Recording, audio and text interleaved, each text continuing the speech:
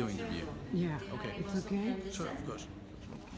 Can you tell me a little bit about this work? And did you ever do stained glass windows before? There's no stained glass on this. There's stained glass on the chandelier over there. But there's many different techniques that I'm using, and also I pretend to be using here because I approach everything as an amateur. So I try to do quite difficult things that require a lot of knowledge, but then I don't really have the required knowledge to do them, but I do them with no fear. So there is marketry there, but I really have no idea how to do it.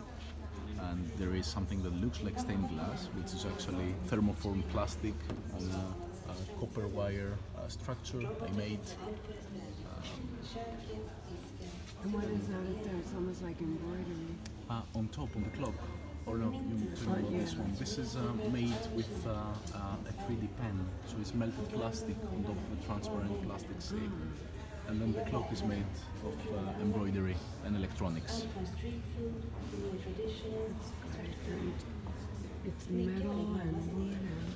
The idea is that on the bottom is the minerals, 5 layers of materials, 5 families, from heavier to lighter. So in the bottom is a layer of minerals, and then above is a layer of metals, and then above is a layer of wood, plastic and textile.